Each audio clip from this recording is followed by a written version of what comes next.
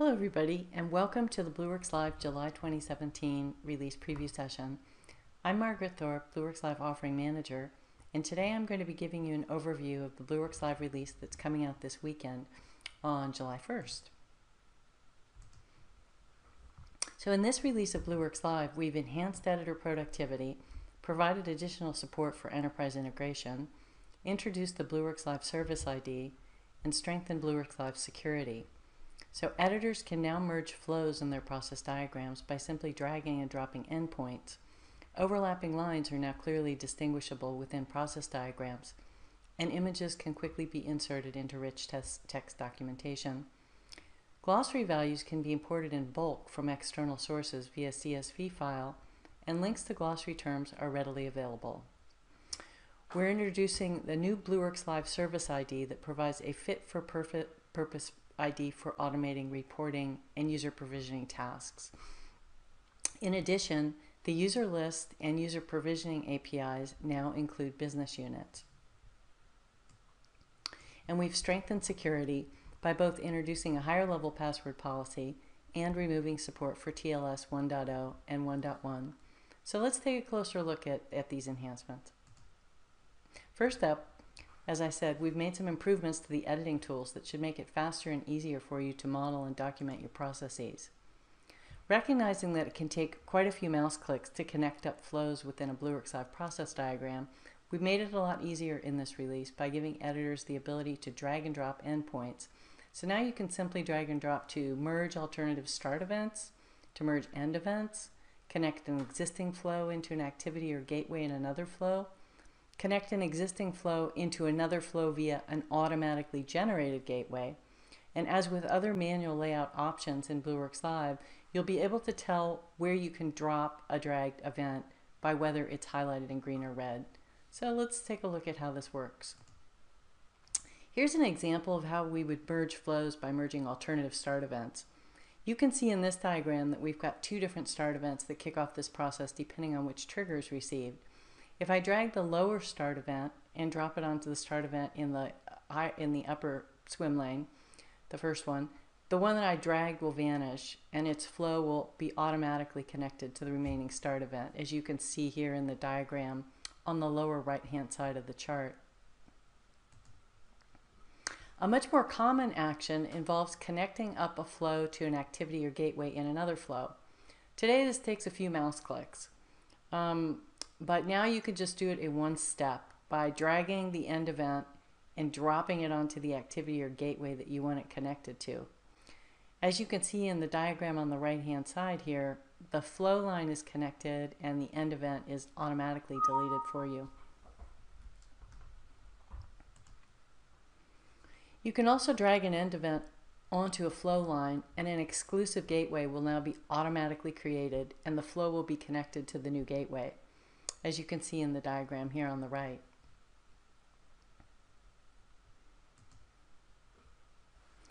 We've also made it easier to tell the difference between overlapping lines. So with the new visualization, which you can see on the right here, it's easier to follow flow lines in complex diagrams without having to hover over the individual lines.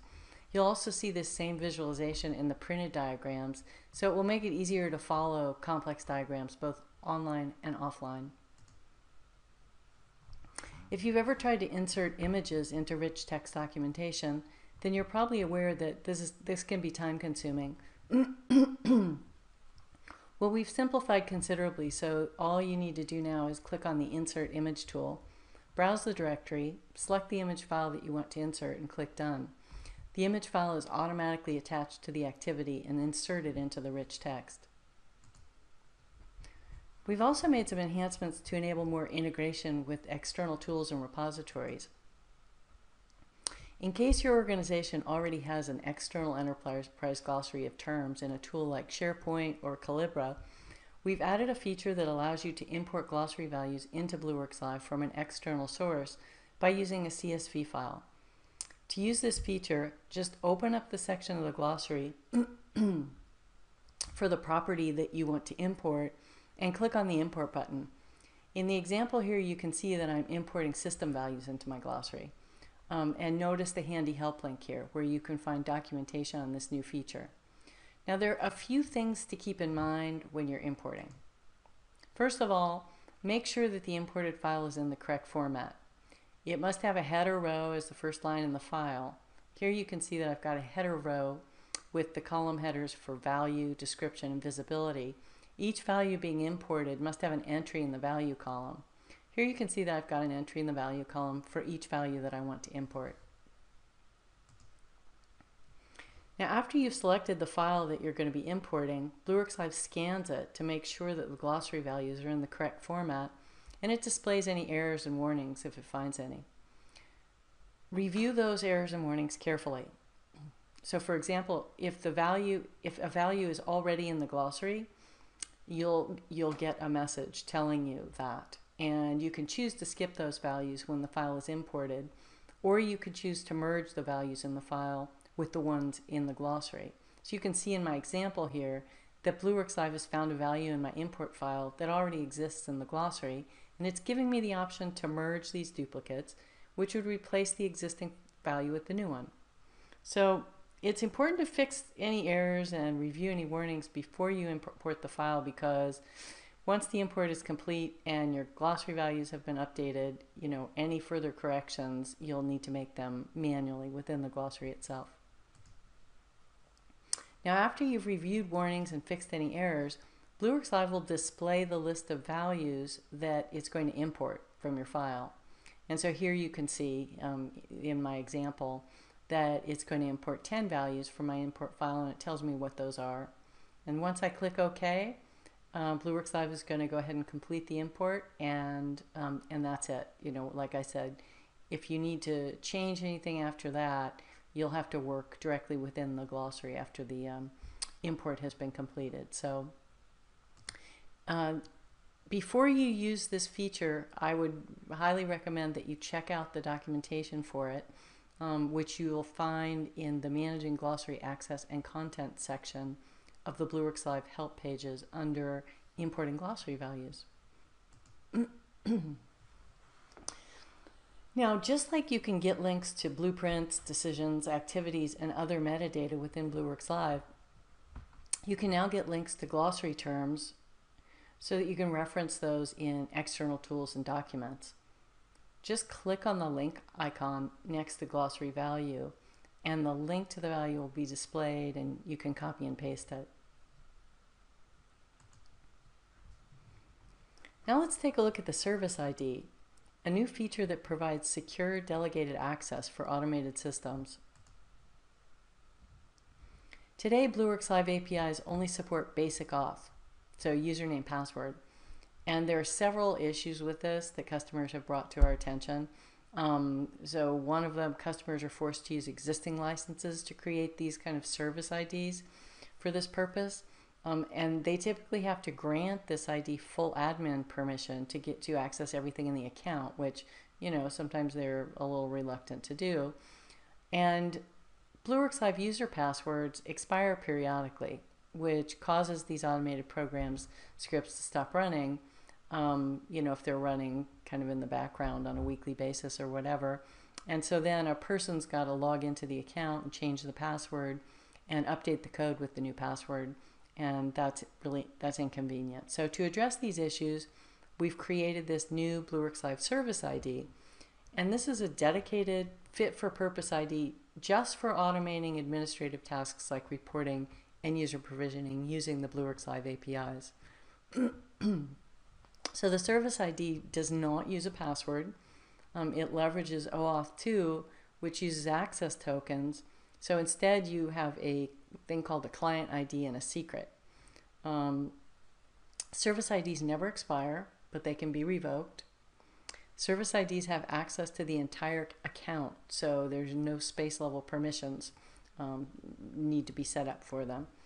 But access is restricted to specific subsets of the Blueworks Live APIs, artifact reporting and user management, and we'll take a look at how that works in a sec.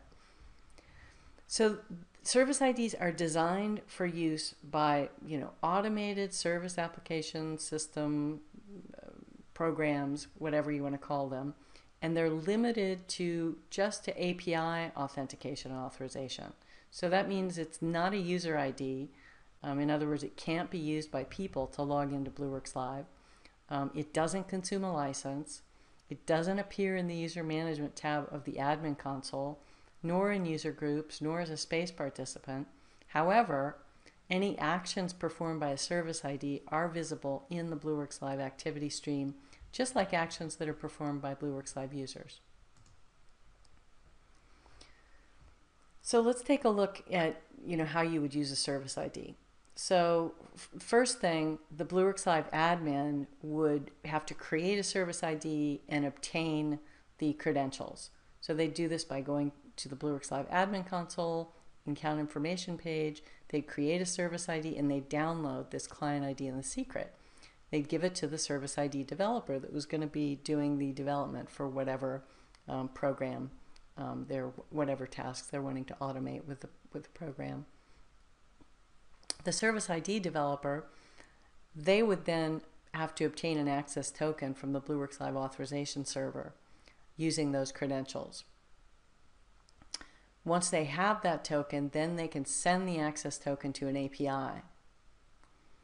And once they've done that, then they can make whatever API calls they need to. Now, Blueworks Live APIs can be accessed for up to an hour using a single access token. But if the access token expires, then you'll need to get another one. So go through these same steps.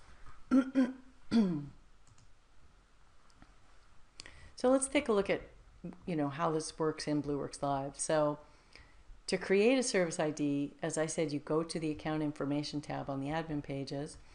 In the Blueworks Live API section, you enable the Blueworks Live API and create a new service ID.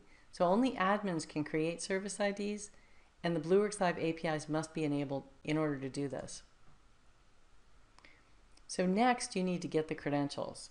So once you've opted to add a new service ID, you give it a name, description, and category. The category determines which set of APIs the service ID can access. The service ID can't be used for APIs outside of that category. User management and artifact reporting are the currently available API categories for service IDs. So when you click the Create button here on this dialog, the client credentials are downloaded to your machine. Save this file and share it only with authorized personnel who's going to be implementing your automated API calls. For example, the development team that's implementing weekly reports or whatever. The service ID file can't be downloaded again. So as its owner, you're responsible for ensuring that it's used only for its intended purpose. You're also responsible for ensuring that the service ID is revoked if it's no longer required or if you think that it might be compromised. After you revoke a service ID, you can delete it. Now, to authenticate, your program will need to send the client ID and secret to Blueworks Live, and Blueworks Live will return a short-lived token that the system will then use to call the API. The API documentation on the Knowledge Center describes this in great detail. So go take a look at this documentation to learn more about how exactly you can obtain the access token and call the API. There are a number of examples in the documentation for the artifact reporting and user management APIs.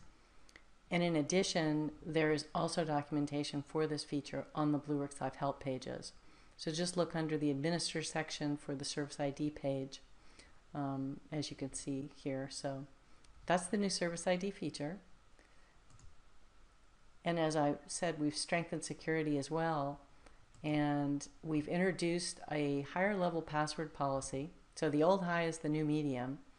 And this new password policy, it differs from the previous high password policy in that passwords must contain at least 10 characters rather than 8. And they must contain at least one uppercase letter and one lowercase letter. And they also must contain at least one number and one special character. So that's how they differ from the previous high password policy. And we strongly encourage admins to upgrade accounts to the new high security level. We're certainly doing it internally. It's not much fun for users, but it's definitely more secure. Now, this isn't news we emailed all of our customer admins about this a couple of months ago, but I just wanted to remind everybody that TLS 1.0 and 1.1 are no longer supported. So as of this release, we're only supporting version 1.2 of TLS. So, just to summarize what we already communicated in this email that I'm referring to, all major browsers now support TLS 1.2 by default. TLS 1.2, it's the latest version, it's the most secure, and TLS 1.0 and 1.1 are now considered obsolete. So if your browser isn't configured to use TLS 1.2 by July 1st, you won't be able to access Blueworks Live. You'll receive a browser error telling you to check your browser TLS settings. And if you get that, you'll need to either upgrade to a more recent browser version, or you'll need to configure your browser to use TLS 1.2. And for more details on how to determine whether or not a browser is configured to use TLS 1.2, check with your Blueworks Live account admin because they received this information a couple of months ago. Otherwise, it will also be available on the July release blog, so you can check it there as well. So that is security, and that's everything I wanted to discuss for this release. So in summary, we've enhanced editor productivity. Editors can now easily merge flows in their process diagrams by dragging and dropping end events. Overlapping lines are easy to tell apart now within process diagrams, and images can be quickly inserted into rich text documentation. We also providing additional support for enterprise integration. So glossary values can now be imported in bulk from external sources via CSV file, and links to glossary terms are readily available. We're introducing this new Blueworks Live Service ID, which is a fit-for-purpose ID for automating reporting and user provisioning tasks that leverages OAuth 2. And we've strengthened Blueworks Live security, both by introducing a higher level password policy and removing support for TLS 1.0 and 1.1.